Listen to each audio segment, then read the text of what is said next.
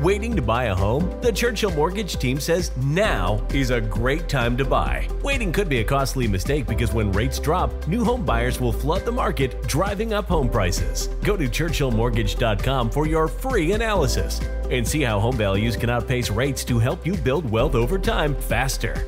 This is a paid advertisement. NMLS ID 1591. NMLSConsumerAccess.org. Equal housing lender. 1749 Mallory Lane, Suite 100, Brentwood, Tennessee 37027.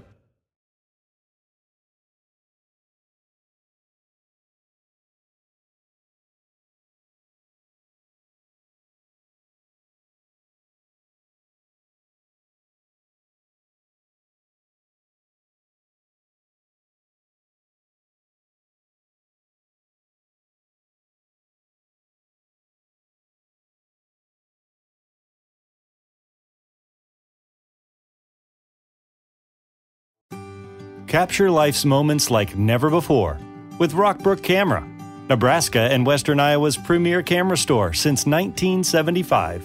Rockbrook Camera is not just about selling you a camera. It's about helping you become a real photographer, recording your life and sharing it with others. Today's cameras are faster, easier to use, capable of shooting stunning video, and with film photography making a comeback, there's never been a better time to dive into the world of photography. Rockbrook Camera goes as fast or as slow as you want to go. You can try before you buy with camera rentals, or give that older generation camera in the used department a whole new journey. Find Rockbrook Camera, 1 block south of 168th and West Center in Omaha, 70th and Pioneers in Lincoln, and at rockbrookcamera.com. That's rockbrookcamera.com. Discover or rediscover your love of photography today at Rockbrook Camera. Great photography begins here. Amen. Amen. Revelation chapter number 18 tonight. Revelation chapter number 18.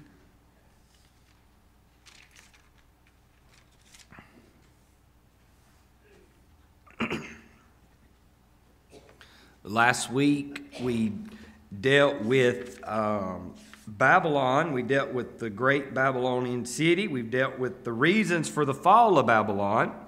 Tonight I want to pick up in verse number 9, and I want to deal with the reactions to the fall of Babylon. And there's several reactions here tonight. There are two. They're opposite one from another. There are those who are grieved by the fall of Babylon, and then there are those that are gladdened or happy about the fall of Babylon. And tonight I want to deal with those that are grieved by the fall of Babylon. So tonight as we get there, Revelation chapter number 18 and verse number 9. When you find your place there, say amen. All right. And the kings of the earth who have committed fornication, we dealt with that last week about them selling their countries and themselves out to the city of Babylon, all right? And live deliciously with her, shall bewail her, and lament for her when they shall see the smoke of her burning. Verse number 10, the Bible says, standing afar off for the fear of the torment, saying, alas, at last, that great city Babylon, that mighty city, for in 1 hour thy judgment has come. Tonight, when we look at these people, the kings are those who have allied with the beast. These are people that have sold themselves to the great city of Babylon, who would think the Babylon is the answer. And these are the ones who have helped sponsor the founding and the building of the rebuilding of the city. And those who influence and power was no small measure centered in the city. They stand afar off watching, afraid to come near, wringing their hands over their losses and recognizing that how godless and blasphemous they are. And when we look at this tonight, there are a lot of people who think they are very powerful today, but when they stand before a thrice and holy God, how much power do they really have? None, right? The Bible says God raises up kings and God sets down kings.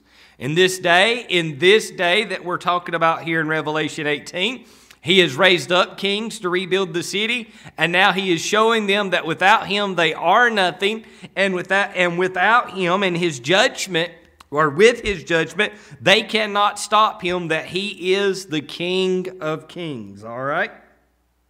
That Babylon's fall is a visitation of judgment. The kings are dependent on Babylon for their power. They would rather put their faith in a city than their faith in God. You know, that's sad tonight. We got people tonight that'll put their faith in a lot of things, but they've not put their faith in God. They'll put their faith in money. They'll put their faith in a church. They'll put their faith in a man. They'll put their faith in the government, but they will not put their faith in God. Man will pass away. Money will pass away. The church eventually will be caught up in the rapture and pass away. And those who have not gave their faith in God and had their faith in God, they will be left behind.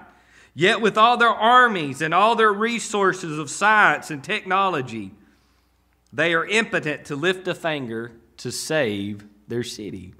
God didn't stop them from building Babylon, but they cannot stop God from taking it away from them either.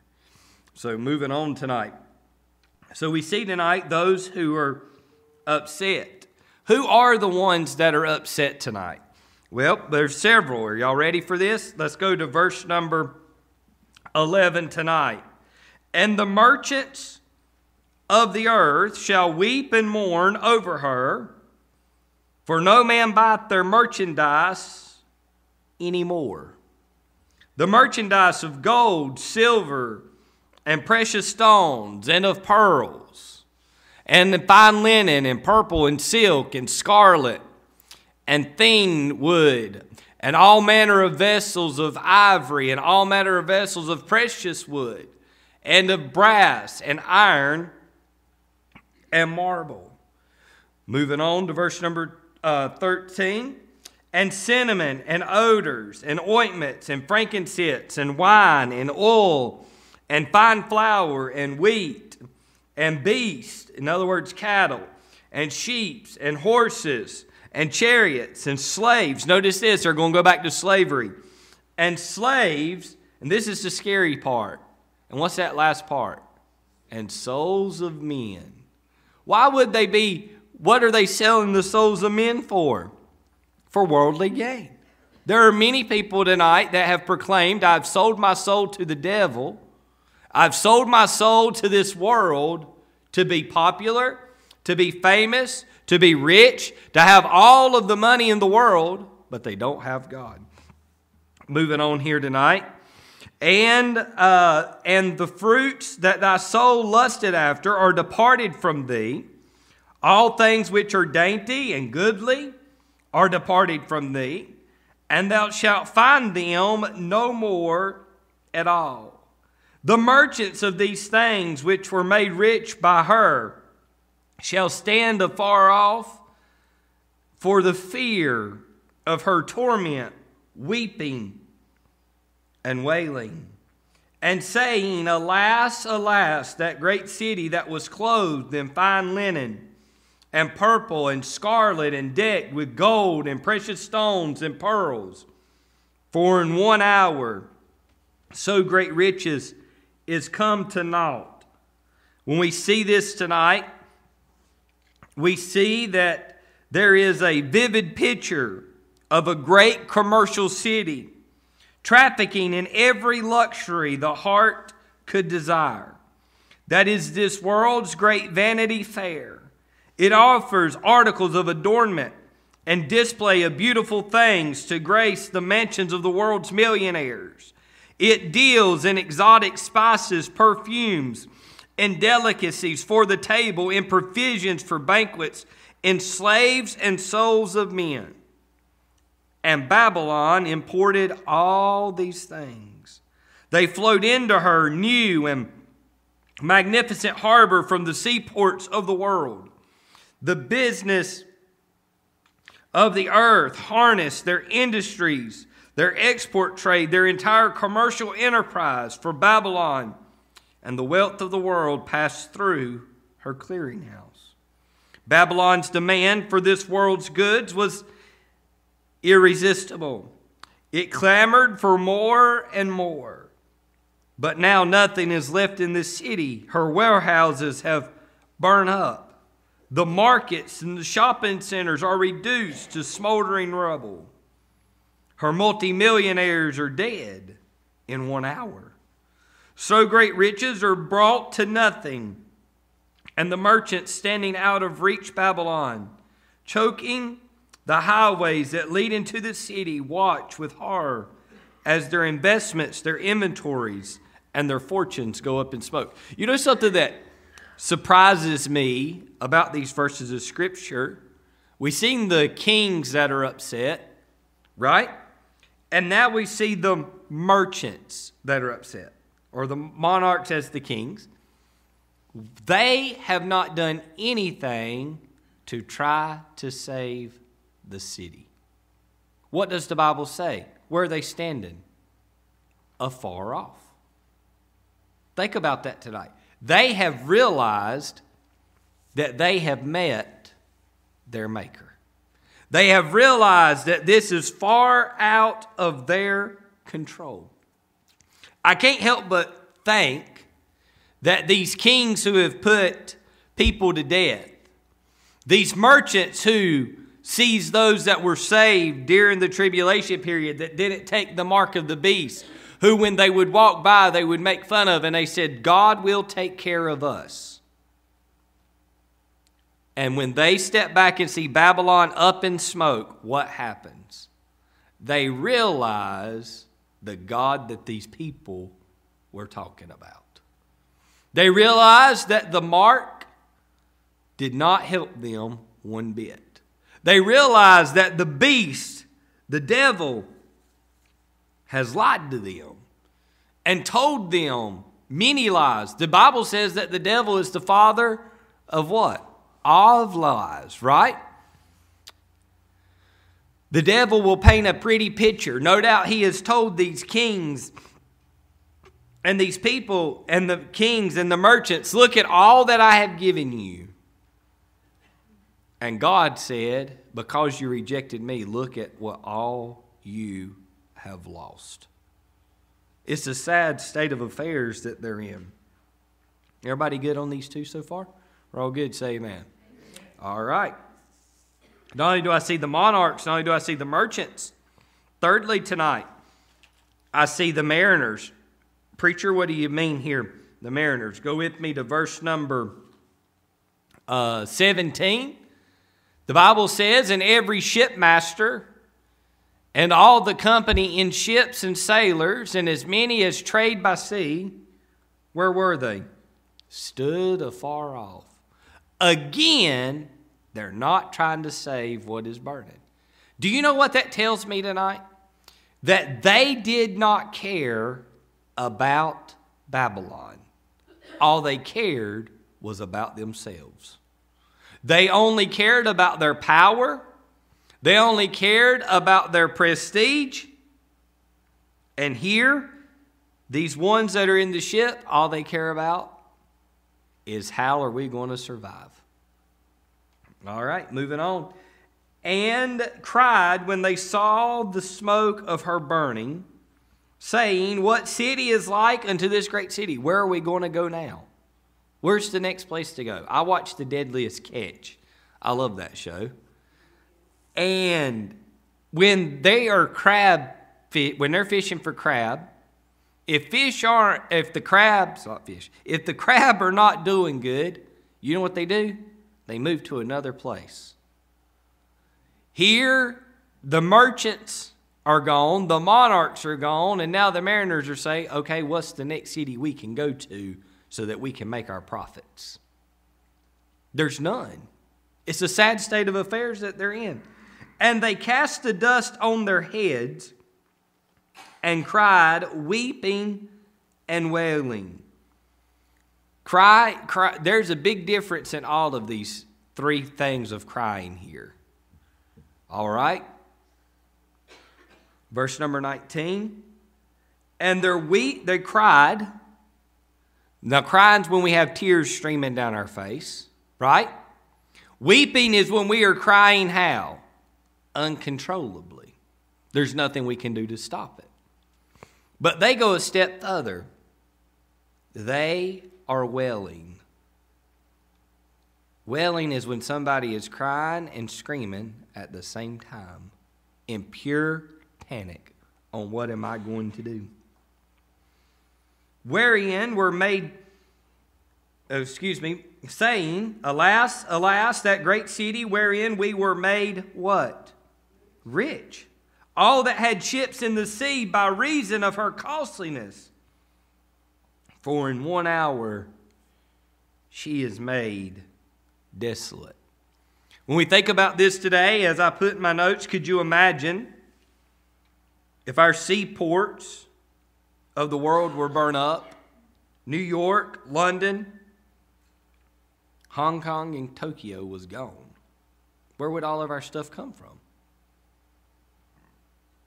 Have you thought about that today? What if all of our tractor and trailers that haul all of our merchandise to and from stores said, we're done. We're not going to do it anymore. What would happen? But when we think about this, Babylon is going to be the monster of them all. They're going to depend on this. The sea lanes of the world will now converge as one giant seaport. In Babylon's day, they will converge upon her, but now Babylon is gone and the world's trade is in ruins. The ships in the Persian Gulf will stand hastily back out to sea. Giant convoys of ships displaying their flags of hundreds of nations ride at anchor far from the writhing center of the fiery maelstrom of doom. Telescopes are fixed to every eye as astonished and frightened seamen watch in horror of the last agony of Babylon.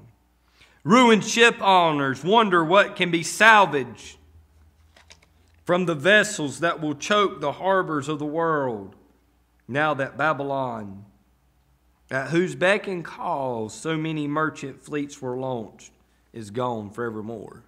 That's one reason you never put all your eggs in one basket. You never know when that basket's going to get a hole in it. Am I right? Moving on tonight. Then in verse number 20, everybody good on this? Then at verse number 20 tonight, there are those that were sad or grieved. But verse number 20 tonight, there are those who are gladdened by the fall of Babylon. The Bible says the angel in verse number 20, rejoice over her, thou heaven, and ye holy apostles and prophets, for God hath avenged you on where? Her. When we think about this, we think about those who are gladdened by the fall. There are those who rejoice in heaven. It is a matter of great interest to those who observe that heaven is still interested in earth. When we think about the prophets who are gladdened by this fall, you can't help but think about Jeremiah, Ezekiel, Daniel, and Isaiah, who have waited so long for the fulfillment of thy words. I'll give you some Smithology on this. Y'all ready? I believe that before the fall of Babylon takes place, God will call Ezekiel, Daniel, Jeremiah, and Isaiah and say, come here. I want you to look over the banisters of heaven at what I'm getting ready to do. Those promises that I have given you, I want you to see those fulfilled. Those things that you pinned down in the scrolls and passed on to generation after generation, I want to show you that my word will not return void. And I want to show you at what I'm getting ready to do. I think about the apostles. The apostles are those disciples who seen Christ, right? No doubt, not all of it's recorded in the New Testament, and I understand that. No doubt there was some conversations about what God was going to do in the end times. He may call those apostles over and say, hey, come here, remember those conversations that we had amongst ourselves, and I told you that one day I would return again, and when I came back again, I would call my people out, and after I called my people out, this great city Babylon would be rebuilt. And after it was rebuilt, I would destroy it. Y'all remember that conversation? Yes, sir, we do. Watch at what is getting ready to be done. I believe that. Y'all like that side. Y'all like that part, don't you? I take it a step further. I believe that those who have, there's no Bible to back this up, so take it or leave it. It's fine. But I believe that those who have prayed for sinners throughout the years that have passed on, God, right before he says, hey, come here, that person you prayed for is getting ready to get saved. Watch this. Watch your prayer be answered. Why not? Right? All of heaven's going to rejoice over that one sinner repenting. So why not let them be firsthand to see it?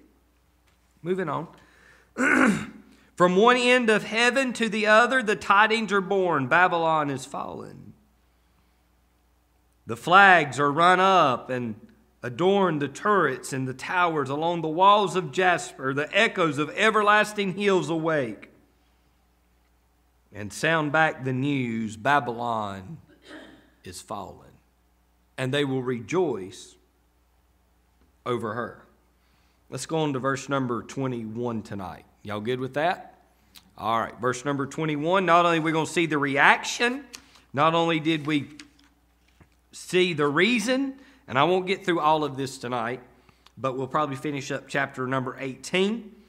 I want us to look tonight at the results. We may finish all of this. The results of Babylon fallen. The results are far-reaching, both in heaven and on earth. On earth, damage is described. Notice this, after God comes back, the earth is just, literally, it's going to be hell on earth, and that there's damage everywhere, right? But in heaven, delight is described. So first of all, let's look at the damage on earth. I want us to look, first of all, that there's a Holocaust on earth. Preacher, what do you mean? Go with me tonight to verse number 21. The Bible says, and a mighty angel took up a stone, great like a millstone. Notice this, Jesus likened those who offended children, right? That it'd be better for them to have a millstone put around their neck than to hurt a child. Here it is, a millstone. And cast it in the sea, saying, thus with violence shall that great city Babylon be thrown down, and shall be found no more at all. When I think about that, the other night I was watching it wasn't a movie. It was like a show about, what was it? It was about, I can't remember. But anyway, that man told this other man, he said, listen, you're going to do as I say, or you're going to find yourself at the bottom of the ocean wearing a pair of cement slippers. And I was like, man, why would he throw him in the ocean with cement slippers? He don't want him to be seen anymore, right? In my luck, I would do it to be a defective bag of cement, and he'd float right to the top. They'd find my DNA all over him. That'd be my luck. But when we see this tonight, the Bible says that God's going to put a millstone, that hurling into the sea of a great millstone vividly symbolizes the violence of Babylon's overthrow. When we see this tonight, it's the violence of Babylon's fall, the violent upheaval of the water as the mighty weight makes impact and sinks beneath the surface. When you think about that tonight, you ever threw a big rock into a pond? What happens? It creates a violent ripple, right? So imagine God taking a millstone. Now, a millstone's pretty good size. And likening it to Babylon and throwing it in the middle of an ocean. That'd make a pretty violent splash, would it not? Moving on. The outrushing circles of disturbance, the closing in of the sea, the eternal disappearance of the stone, suddenness, violence and completeness are all portrayed. One moment, prosperous Babylon stands as a queen of the cities in communication with the rest of the world and is sought out by all nations. The next moment, she is gone, forever gone. The violence, God said, I'm done. You're gone. Never to be heard of again. I took you down one time and I allowed you to come back, but this time there is no coming back. Moving on tonight, not only do I see the violence of the fall, but I see the vastness of the fall. The vastness of the fall. Preacher, what do you see in the vastness of the fall? Go with me to verse number 22. And the voice of the harpers and musicians and of pipers and of trumpeters shall be heard no more at all in thee. And no craftsman of whatsoever craft he be shall be found any more in thee. And the sound of the millstone shall be heard no more at all in thee. The doom will be complete. The curtain rings down forever on this city of sin. The language used here is similar of that legal document as were God covering the pronouncement from every possible anger to leave no loophole that Babylon will never rise again. Take it as a judge tonight who sentences a murderer to life in prison without parole. Once that gavel slams, there is no hope for that murderer to ever see the light of day. God at this point said everything that Babylon represents is gone. Never to be heard anymore. Lastly tonight, we'll stop here. I want us to look at the validation of Babylon's fall. The validation of Babylon's fall. What do you see here tonight? Go with me to verse number 23. And the light of the candle shall shine no more at all in thee. And the voice of the bridegroom. Ooh, hey, can I back up right here for just a second? And the voice of the bridegroom and of the bride shall be heard no more at all in thee. Now, if we go back to Matthew's Gospel, chapter number, my mind is drew a blank. The 10 virgins. They had oil in their lamps. Who were they waiting on? Right, the bridegroom. All right? The bridegroom represents who? Jesus, right? Christ. Who does the bride represent? The church. God is saying, you will hear no more from me. You will hear no more from the church. For thy merchants were great men of the earth. For by their sorceries were all nations deceived. God says it's over. There's no hope. Moving on, 24. The Bible says, and in her was found the blood of prophets. Now, this is something that we have to go back and look at. We say the days of prophets are over, right? But we know that Daniel died sometime along. Jeremiah and all of those men died, right? And I haven't studied, I'll be honest, I haven't studied where they died and how they died. And that's something that I probably need to do. Did Babylon help put them to death? That's something that we need to study. But also, there has to be prophets in this last day to tell of what is coming to Babylon. Do y'all not agree? They are prophesying what is going to happen. God says, we're going to take you out. God says, y'all are going to fall. God says, this is what's going to take place. So they kill them. And of the saints, and of all that were slain upon the earth. Notice this. God didn't just hold verse number 24. The blood of the prophets. God didn't hold just the blood of the saints, but God also held them accountable for the blood of all of the people that were deceived by them. So we see their fall. We see they fell because of their pride, their presumption,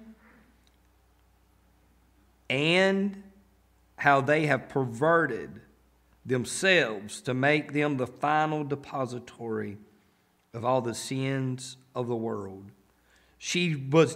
Babylon was deliberately built to organize, control, and to extend the beast policy of godlessness, iniquity, oppression, and persecution. And her fall is just. Her fall isn't only just, but her fall is final. And tonight, as we close out on that, we see that how Babylon is fallen. Next week, we'll pick up in chapter number 19. That's a good stopping point because we got choir practice tonight. We'll pick up in chapter number 19 next week, and we'll pick up on the rejoicing of the results. All right? Any questions, any comments, any concerns tonight? Everybody good? All right, we'll dismiss in prayer. Brother Jim Gills, you want to close us out tonight? Dearest Heavenly Father, we come before you this evening to thank you for all the blessings you have bestowed upon us. We also ask you, Lord, please, again on all the one that our prayer is, heal the afflicted and relieve their burdens. We pray that they turn to you, Lord, and that you take their burdens. And Heavenly Father, thank you for watching over this church and all the people that keep it safe, the soldiers, the firemen, policemen, and all the health workers that do such a wonderful job maintaining us. And Heavenly Father, once again, we thank you for all these blessings. We thank you for overlooking the fact that so many blessings are bestowed upon us that we fail to recognize. And Heavenly Father, once again, we ask you to forgive us for our many sins. These things we pray in the precious name of Jesus. Amen. Judy was boring. Hello. Then Judy discovered ChumbaCasino.com. It's my little escape. Now Judy's the life of the party. Oh, baby, mama's bringing home the bacon. Whoa, take it easy, Judy. The Chumba life is for everybody. So go to ChumbaCasino.com and play over 100 casino-style games. Join today and play for free for your chance to redeem some serious prizes. ChumbaCasino.com. No purchase necessary. Void where prohibited by law. 18+ terms and conditions apply. See website for details. With the Lucky Land Slots, you can get lucky just about anywhere. This is your captain speaking. We've got clear runway and the weather's fine, but we're just going to circle up here a while and get lucky. No, nothing like that. It's just these cash prizes add up quick. So I suggest you sit back, keep your tray table upright, and start getting lucky. Play for free at LuckyLandSlots.com. Are you feeling lucky? No purchase necessary. Void where prohibited by law. 18+ terms and conditions apply. See website for details.